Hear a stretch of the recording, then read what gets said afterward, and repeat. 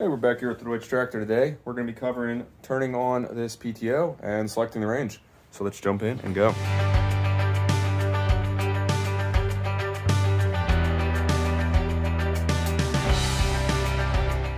Alright, it's pretty windy out here today, so apologies if you hear some wind noise on the microphone. I'll try to do my best to stay out of that. But you have two major items for running your PTO or turning it on and off. So this is your engage lever that turns it on and off. And then another key important piece here is this lever on the side here. That is your intermediate PTO clutch. So in almost all cases, you're going to have this lever forward so you don't burn anything up, but we'll get into that in a little bit. All right, so when I turn on this PTO, I usually put the RPMs down as low as they go, let everything slow down.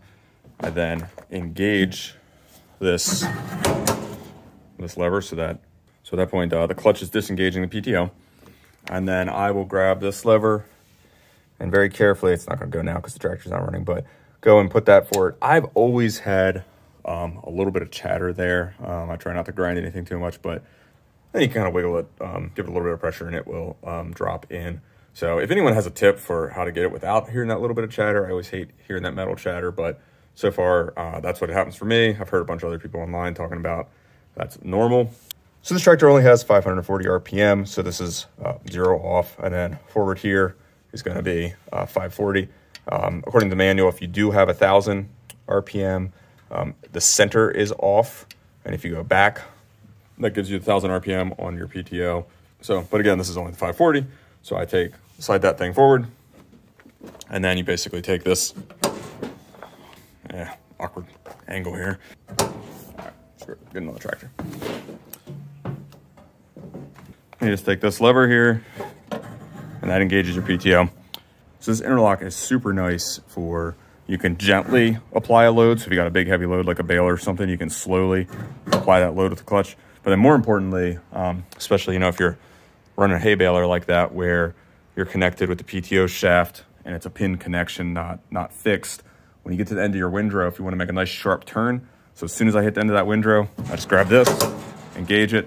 I can then make a nice sharp turn, loop around, line up for the next windrow, and as soon as that PTO shaft straightens up, you can just turn it back on and get your PTO shaft spinning again. So really saves you time turning your PTO on and off when you have to make those sharp turns.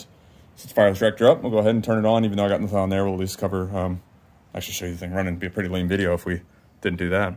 All right, so as mentioned, we're at a nice low idle here. I'm gonna grab the clutch, engage that.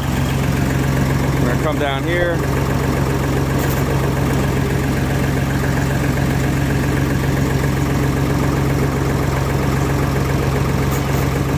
Probably hear a little bit of chatter there. So that's engaged. Make sure I'm clear in the back. Good there.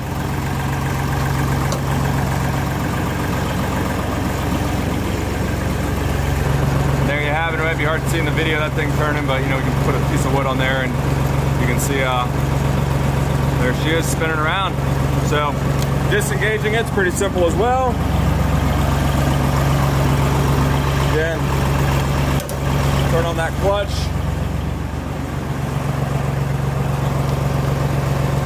Temporarily is disengaged here.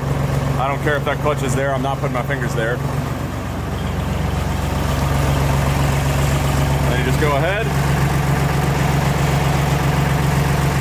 Just go ahead and put this back. Always remember to put your clutch back. That's it. PTO on and off. All right, thanks for watching. Make sure you go ahead, hit that subscribe button, but you can follow along with all the videos I'm making here with this tractor. If you've got any requests, anything else you want to see on it, drop a comment below. I'll try to do what I can to make a video or maybe answer your question if possible.